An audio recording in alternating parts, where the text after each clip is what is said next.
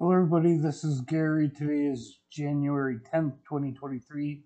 It is 2:28 p.m. Eastern Standard Time in the United States in Rochester, New York. And this is my Coping with Schizophrenia blog entry for today. Um, Today I'm doing okay, better than yesterday. I did my physical therapy and walking exercises.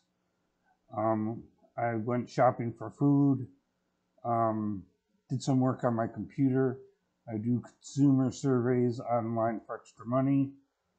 At clearvoicesurveys.com, surveyjunkie.com, and yougov.com. Um, I did some meditation twice today, and I'll do some meditation later.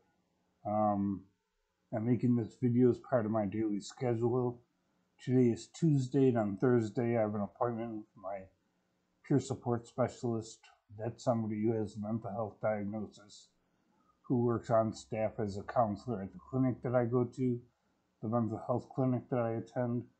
I'm seeing my therapist next week, and I just saw my psychiatrist last week. We made no changes to my medications. I'm on all the same medications I was on before, the Seroquel, Zyprexa, Klonopin, Cymbalta, and a few others. I'm seeing my primary care provider in a couple of months. There's nothing going on medically that I need to be seen for right away, so I'm just going to go ahead and keep that appointment when it comes. I believe it's in March or April, maybe February. I'm not sure. I would have to check my schedule.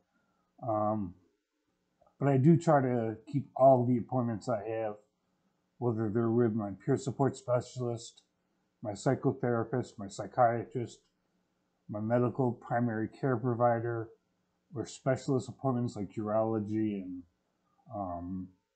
gastroenterology and ophthalmology, whatever the specialty is. I try to keep all of those appointments because keeping up my physical health is just as important as keeping up my mental health, and keeping up my mental health helps keep up my medical health. So weather has been pretty mild in Rochester. We haven't had any really big snowfall since winter started. Today is January 10th, and there's no snow on the ground. Buffalo got hit by a huge storm around Christmas. They got up to 7 feet of snow, and that's only a couple hours away. But Rochester pretty much got spared that mess, so far anyways. I suspect we'll get a snowstorm really bad sooner or later. Probably sooner than later. The weather always makes it more difficult for some people with mental illness, whether that's schizoaffective disorder, schizophrenia, depression, anxiety, personality disorder, whatever.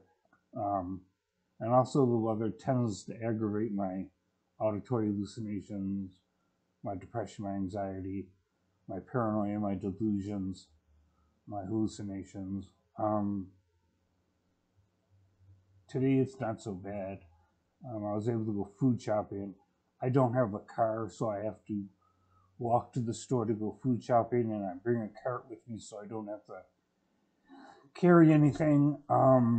But sometimes it's hard to drag that cart through the snow once it does start snowing, because like I said before, it really hasn't yet here in Rochester. But once it does, it always makes doing things outside a little bit more difficult.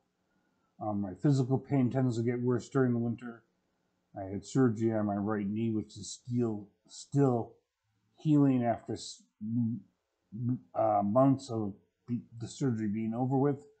I had the surgery on May 13th of May 13th of last year, and the knee still hurts, and the cold weather makes it hurt even more. But that's why I have to do the physical therapy and walking exercises, is to strengthen my knee and make the pain less severe. Not exercising it is not a choice. That's not an option. And also, when the cold weather is out there, it aggravates the arthritis in my upper and lower back and in some of my joints. But I also do physical therapy exercises for my lower back because I have a damaged disc at the very bottom of my spine. But the spinal surgeon doesn't want to do surgery. I don't want to have to go through back surgery. I'd rather not do that. So as long as it's not causing any problems, surgery would be unnecessary. And I've already gone through 3 surgeries in the past 2 years. I don't want to go through any more if I don't have to. But that's all for now. Like, comment, share, subscribe.